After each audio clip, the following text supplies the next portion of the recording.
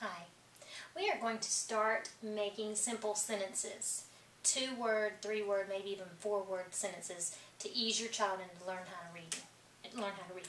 Because you want to build your child's confidence. You don't want to overwhelm them. Okay?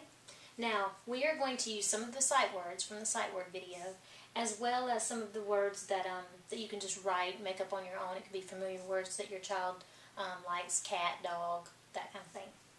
Okay? Let's start off with an easy one. T-H-E. The.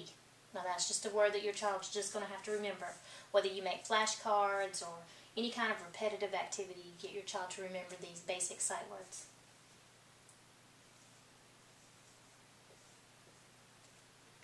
At. Cat. Focus on each consonant sound and the medial or middle vowel sound. Now I'm going to do rhyming words in this sentence just to keep it simple. At.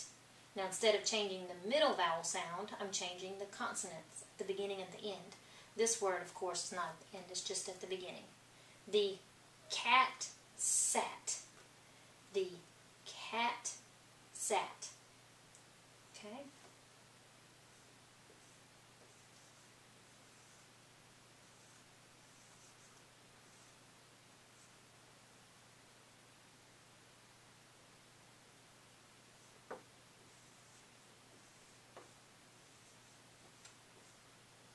Okay, now in this one I added another sight word.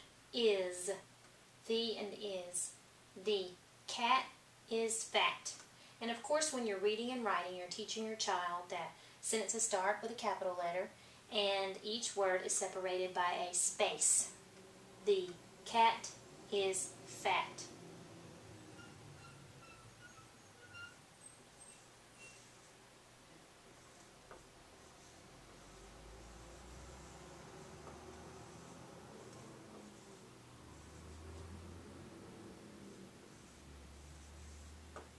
Okay, working on a few more sight words and a couple more rhyming words. And this is a blend. F-R, fur.